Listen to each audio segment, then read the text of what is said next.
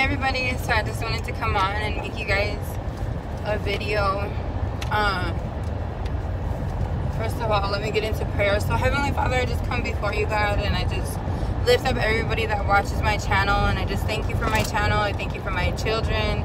I thank you for everything that you're doing in my life, everything that you've done in my life. Thank you for rescuing me. Thank you for being such a good God to me. Thank you for being the God of Abraham, Isaac, and Jacob, the God who is the only real and true God in my life and in this world.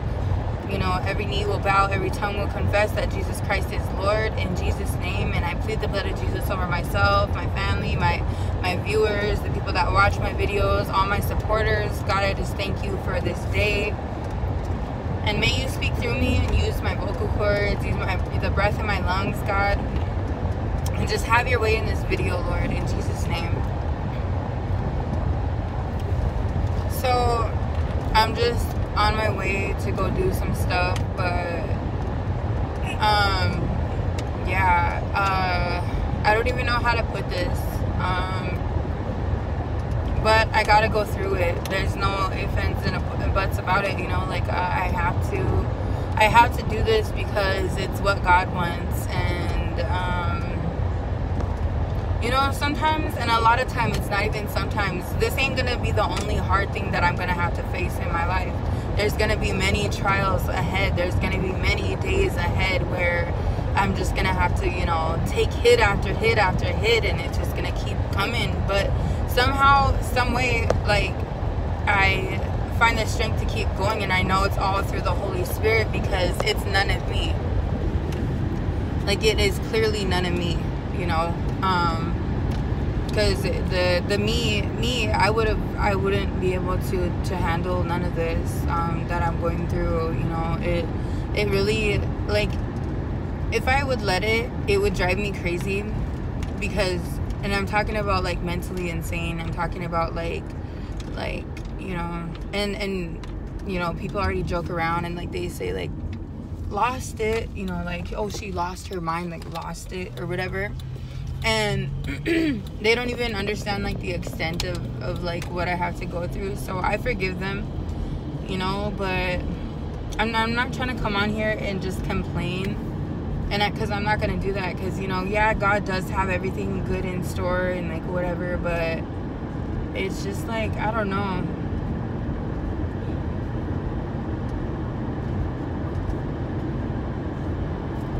I'm back into the crushing again. I have to crush everything in my life and just submit and surrender unto the Lord, because this is His life. This is His body. This is His life. This is everything has to do with Him. It's not about you and what you want. And I know that sounds harsh, and I know that sounds like crazy, but it's really not, you know.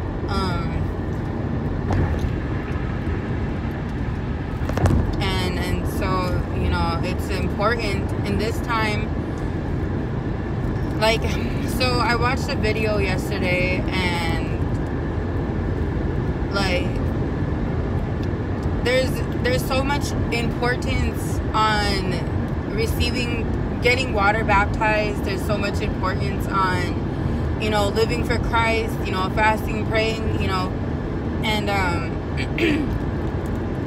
there's so much, like, about that, because of the fact that there's things that are coming that are gonna be like, and this ain't a horror or a fear mongering message. It's more so like, God cares about you. He cares about your children. He cares about your family. He cares about everything that has to do with you. He's such a loving and caring God. But he's not like, oh, just do what you want and you're fine, because, like, you know how some parents, they favor some of their kids, and they'll like let this one get away with stuff and just, like, let them be however, say whatever, do whatever, and then like, so to them, like, you're telling your other kids, whether it's a sibling group, whatever, like, you're basically, like, telling your other kids, like, he can get away with it, but you can't. You know what I mean? Like, it's a different type of love. But God has a different type of love, because to me that's not really love. Because if you really love your children, you will correct them. You would say, hey, like, you know, don't do that, or you would discipline them in a way that, you know, is, you know, and you would, you know. And Tiffany Montgomery, she put it this way. She said, like, when if you're like by a busy street and there's cars just like up and down all around, whatever, and your child is running out towards the road and there's a car coming, are you gonna be like, oh, hey honey, get over here, you know? No, you're gonna snatch them up and be like, what? You know, like, you're gonna like get on them because of what they're doing, of the way that they're going is wrong. You know, you're saving them from death and all kinds of crazy stuff, you know. But I mean, me, like, and I've always been this way, but I pray that, you know, eventually God can get this out of me, but I feel like after I do this hard thing that is right before me, right whenever I walk through this thing and I emerge from doing this and obeying God, you know, I will see better days ahead. I will see it, you know, but it's not even this ain't even probably the hardest thing that I gotta go through. I don't even know what the hardest thing I gotta go through, but I know that this for me was very hard.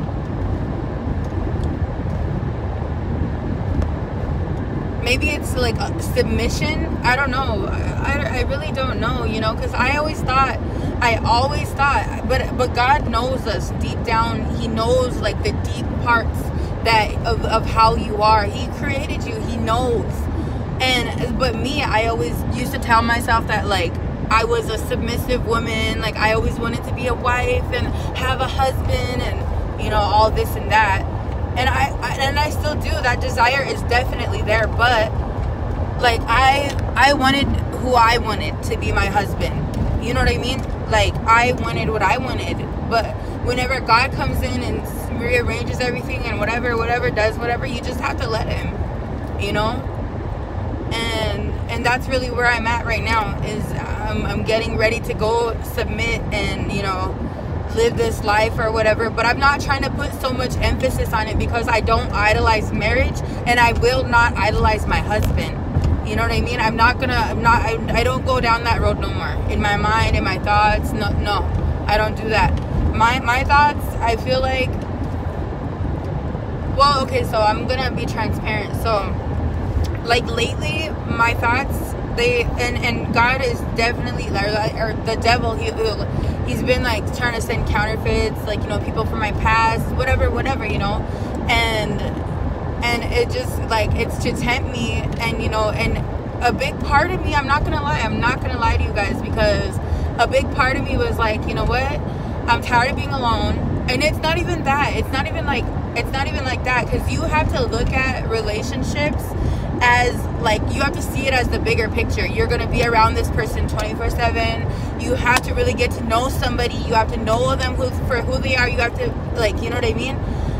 But, I mean, in my situation, this is like a God-ordained thing. Like, I didn't choose this. I didn't really want this. It's a God-ordained thing. Like, so I'm being reminded in the Middle East, in which I love, like, you know, like, I love their culture, but I don't agree with, like, the religious part of it. But I believe, like, that is something for me that I really liked. You know what I mean? Like, I wouldn't make it feel like a religious thing, though. Like, I love, like, the traditional, you know, wedding ceremony, the traditional marriage. You know what I mean? Like, you know, and then how some of those men over there, like, they live with their parents, and so you would basically be adopted into their family. You know what I mean? You would live with him and his parents, you know, that type of stuff. What are you doing? Don't do that. And, you know, that, all that stuff, like, was very intriguing to me, you know. I was like, oh my gosh, like, you know, and even if it went bad, you can always, you know, like, you can always, you know, figure it out. But in this situation, okay, so over here, like, you know, God was like, this is him, this is who it is, you know. But for me, I ran away. You know, I ran away from the whole situation, packed up my van, dipped out, you know, whatever. But God, and then God, like, he went easy on me. Like, he was like, okay, I'm gonna leave her alone for a little bit, whatever. But, ever since I've been back here, he's been imprinting it in my spirit, like speaking into my spirit, like, go back to where you were, go back there, go back there. And I was just like, no, because I already knew what he was trying to do. I already knew, like, he was gonna make me go back to the person that he picked for me, you know. And I was fighting myself, and I just kept pushing it out, thwarting it. I don't know if you know what that word thwart means, but it's like you thwart it, like you dismiss it, kind of like.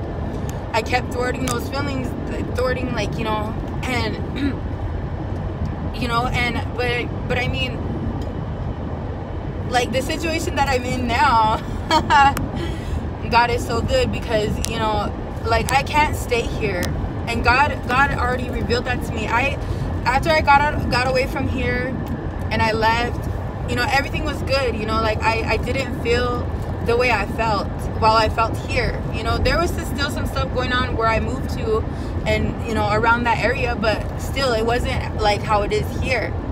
And it says, like, in the Bible, it says a prophet isn't welcomed in their hometown. A prophet isn't, like, you know, honored in their hometown. There you go, Lord.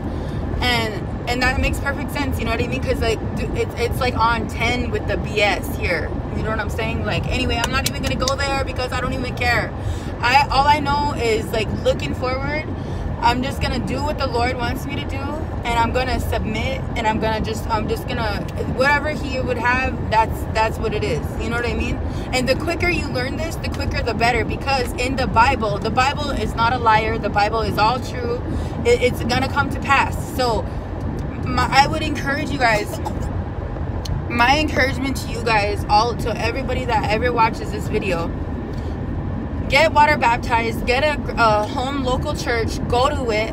Even if people reject you or make you feel ugly for being there, or they just look and sneer at you, and like you be looking crazy there, whatever, keep going. Go to church, get the word, get the message, because God will speak to you through that message. And even if it's a rebuke, receive that rebuke from the Lord and get it right, get it together, you know what I mean? And get water baptized, get saved, get born again, and get into the field of trying to save other souls, just like God had grace on you. I mean, you're gonna have he'll give you that grace period to clean yourself up and to renounce all your sins and to confess them deep dark secrets and things that you don't really want to talk about. He already knows. Just confess it, get it out the way, clean up, and get into the field and run your race. You know what I mean? It's a marathon, not a what does it say? It's a marathon, not a some kind of thing. It's like a long suffering run that you have to do in this life. You know, I think it was Paul that said that, or something, Peter, whatever. So get water baptized, clean up your mess, get into the field, get off drugs, ask God to deliver you from whatever you're kind of dealing with. It's not going to be a one and done deal, okay? Like, for me, whenever I first went into it, I always thought, like, deliverance, you know, was gonna come like the way they show those videos of people being delivered. I always thought mine was gonna be like that, and I wish it was, because, like, that's amazing. Like, those people, they clearly get delivered from demons, you know, and it's a real thing. People don't, like, you know, but for me, like, I still struggle with sin. I still struggle with overeating, overindulging in food, drinks, pop, whatever, you know. I just overindulge, but I'm working on it, you know, and but that's me. I'm working on it. I'm doing whatever I can to, like, you know, get it under control, whatever. I mean, and, you know, anyway, long story short, get saved, because every knee will bow, every tongue will confess. That's what you need to know. My message is every knee will bow, every tongue will confess that Jesus Christ is Lord. So whether you do it today or, you know, or in the near future, just do it. You know what I mean? Because this is what's going to get you somewhere. It's going to get you somewhere if you feel like your life is just stagnated. You're, like, just at a plateau. You don't have nothing to live for. Maybe you got your kids taken through the court system. They're lost to the foster system. Whatever it may be. Maybe that's for somebody. But you know what I'm saying? God will help you. And he's imprinting people to help, you know what I mean? He's imprinting on people's hearts to help other people, you know. But you know, it's a good day today, and okay, so what does that mean to you? Okay, so every knee will bow to Jesus. So right now I believe, like, the Christian believers, you know, like whoever, the church, whoever, whenever you go into prayer, you go like somewhere, I don't know where you go. I used to have like a carpet, like it was my brother's girlfriend's. She had a red fuzzy carpet. It was like plush. It was kind of had like, you know, that memory foam, but it was furry. It was red and it was furry. It was so cute and cool. And I had that in the room in the basement, and I would go down there, like I'd be like, okay, I'm gonna go pray, and I would go down there, and then I would go like bow, you know, like bow to the Lord and say my prayers. You know, I'd get on my knees and I would cross my hands and I would just, you know, pray to the Lord. And, you know, it was amazing because, but you have to designate that area, whether it be your car, whether it be your prayer closet, whether it's a physical closet, you know, somewhere that you could pray to God, and it's just you and him. Don't take your phone, don't play that background music, just sit still and sit quiet, and try to see if you could set an alarm for like either midnight if you go to bed early, and maybe you would want to wake up at midnight, or like around 2:30 or 3 p.m. or 4, or maybe God is already like prompting you to get up. Maybe he's already waking you up by himself. Like maybe you have to wake up and you have to go use the restroom at a certain, like 5 a.m. Every night you're waking up at that same time to go use the restroom, you know, something like that. You already know like what it is. And God, you're not waking up just to go use the bathroom. Like God, that is God's way of like waking you up and getting you, you know, getting you moving in a sense. I got this rosary at this church and it is so amazing. I don't even know like if rosaries are like, you know, whatever, but I'm not using it to say the rosary. I'm just like want it because it's of Jesus, you know. And so don't think, anyway, so yeah, so designate a prayer spot for you to go pray. And you can even take your kids to go pray with you, take your babies to go pray with you. Say, should we go pray to Jesus? And go just get on your knees and pray to him, you know, and make it a beautiful thing. You know, anything that you have to confess, openly confess it. It's, you know. And you know, the Lord is good. And, you know, sometimes we go through things and we just have all these hardships to where it's like, you know, it's like we don't really want to believe or whatever it may be. But my thing to you guys is I pray that you guys would believe. I pray that you guys would begin to love Jesus. And I pray that you guys would get it together for your families and, you know, for whoever God calls you to take care of and to help, you know. But I guess, wait, no, hold on. I'm gonna pull right here. So, yeah, that would be my prayer for you guys.